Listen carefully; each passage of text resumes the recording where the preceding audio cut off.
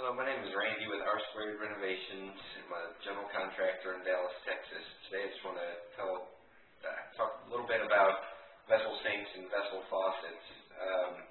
One thing that we've heard from some of our clients is some of the faucets will splash a little bit when they're turned on. The simple solution to that is choose a faucet that's a little bit lower to the sink bowl, and possibly, if you can, move it back a little bit.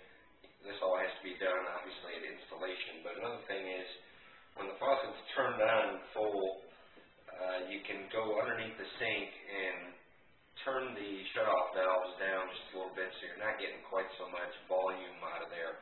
What that will do is keeps so much pressure from coming out the end of the spout here, which will prevent the splashing, which obviously we don't want. So, any other questions, I can be reached through unique